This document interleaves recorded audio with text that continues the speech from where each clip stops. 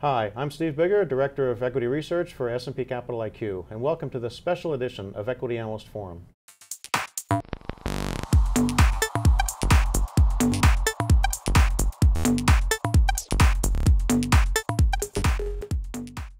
With me today on Equity Analyst Forum is Analyst Joe Agnese. Joe, welcome to the program. Hello.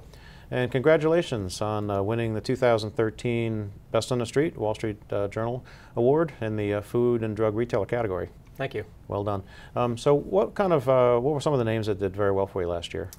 Two of the key names were CVS Caremark. I had a strong buy recommendation on it throughout the whole year. And Whole Foods Market with a buy recommendation through much of the year. There was also a shift in recommendation in the traditional grocers from sell recommendations in the beginning of the year to a more neutral and positive stance in the second half of the year. What about trends for the year ahead? What are you seeing for that group? Well, we have a positive fundamental outlook for the next 12 months in the retail drugstore industry.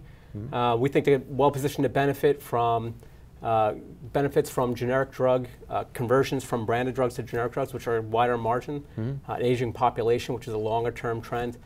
And heading into 2014, the new healthcare law, which should lead to a significant rise in demand. On the retail food side, we have a neutral stance.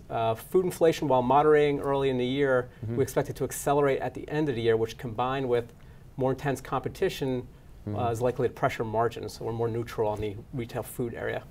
How about some individual names? What do you like for the year ahead? Well, we still have a strong buy recommendation on CVS Caremark.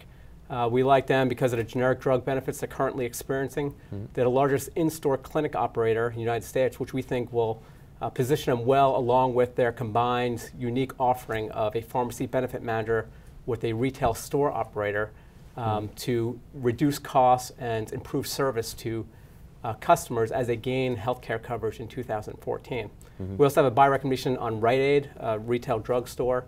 Again, benefiting from those favorable industry trends and stabilization in operations due to expansion of their loyalty card program, which is helping solidify traffic and purchases within the stores. On the food retail side, we have sell recommendations on Safeway, who we think is facing intense competition in the year ahead, and Casey's, who again, due to intensifying dollar store competition, faces some significant margin pressures. Thanks, Joe. Congratulations again, and best of luck in the year ahead.